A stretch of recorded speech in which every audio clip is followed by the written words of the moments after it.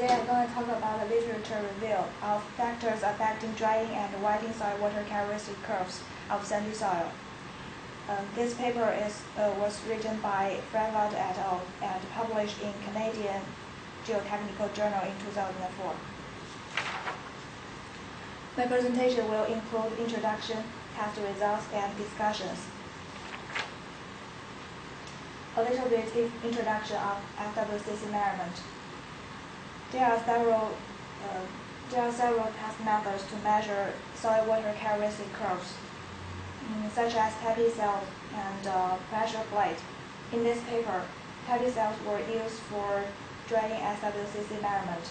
It consists of saturated high air entry ceramic disc, and use this disc to separate the air and water chambers in a closed vessel. You can see it from this picture, and apply increments air pressure from here to get drying SWCC. For wetting SWCC measurement, because the ceramic disc offers too great resistance for the water to flow into the soil sample, and Tabby cells are not suitable for wetting SWCC measurement. A capillary rise open tube was used in this study, and used this equipment to measure negative pool water pressure, and that is equal to matrix suction, because the air pressure in this tube is atmospheric. Two modeling equations were discussed in this paper. They are VG and FS equation. These two equations are used to describe highly nonlinear soil water behavior, and fit test data in this paper pretty well. A little bit information about FS equation. It's a similar form to the VG model, and is based on consideration of pool size distribution, which is an important factor affecting soil water behavior. And there are three parameters in FS equation. The first one, A, is related to the air entry value. The M is related to residual soil suction, and the last one, N, is related to the slope of SWCC between air entry value and residual soil suction. The relationship between SWCC and the fitting parameters. This graph is soil parameter A in FS equation versus air entry value for drying SWCC.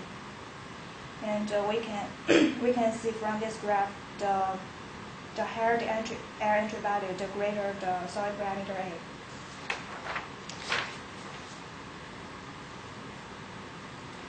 For the relationship between soil parameter M and residual soil suction, we can find the residual soil suction increases, the soil parameter M decreases. And they also found the steeper the slope of SWCC, the larger the parameter M. Next, I'm going to talk about the correlation between drying SWCC and the grain size distribution curve. From this graph, they found the grain size parameter of soil increases, the air entry value and the residual soil suction decreases, and the difference between air entry value and residual soil suction in this graph is the gap between these two lines decrease, following a decrease of grain size parameter. Hysteresis.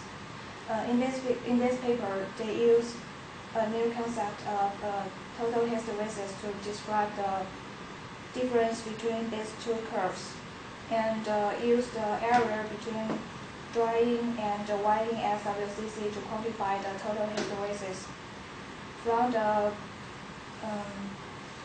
that means the larger the area, the greater the total hysteresis.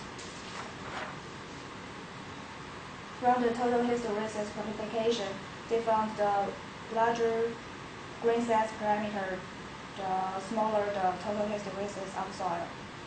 And with a slope of grain size distribution curve increasing, the total hysteresis of soil decreases. Discussions. There are two limitations in this paper. The first one is soil suction measurement. That means the maximum value of soil suction determined by heavy pressure cell is less than 100 kilopascals.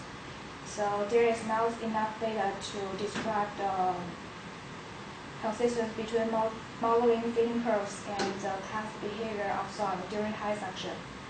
The second one is use limited data to get the relationship between SWCC and porosity. And that indicates a large porosity gives us more air entry value for the same soil, but not for the all kind of soil. So the general relationship between SWCC and porosity still needs future discussion.